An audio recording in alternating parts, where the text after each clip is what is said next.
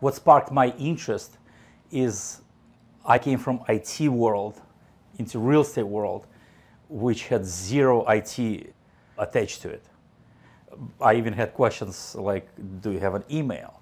And I lived in a world where email was existed for 20 years. So as soon as I realized that, I understood there's an opportunity for somebody with IT experience to make some sort of tunnel or some sort of change in that business.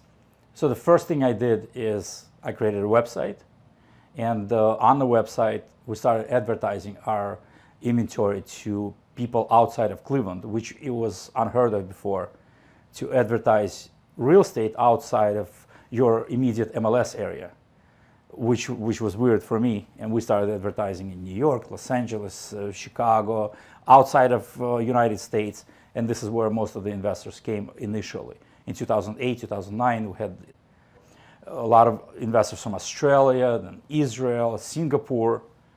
This is how we started.